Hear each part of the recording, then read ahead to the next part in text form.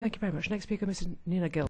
Thank you, President. And I too want to congratulate Christian Dan Preda on this report, which I believe is really key in terms of building our relationship with one of the world's fastest growing economies and a global power. I believe we share a vision for the future based on shared values, including sustainable development, and face many of the challenges which Christian has already outlined: climate change, terrorism, protecting rule of law, managing migration and respect for human rights. But tackling inequality and ensuring our citizens are ready for technological area is key. These are really issues that we need to join forces and work together.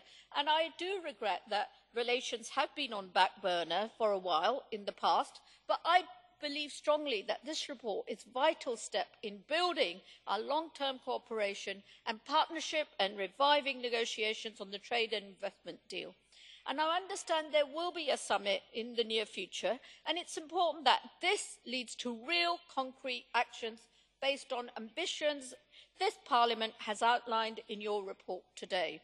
Last but not least, let me underscore one of the main dimensions of our strategic partnership should be people.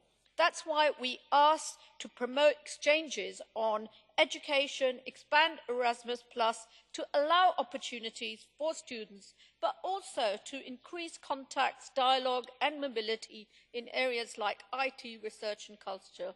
Once again, it was a pleasure, Christian, to work with you on this, and well done and good collaboration. Thank you.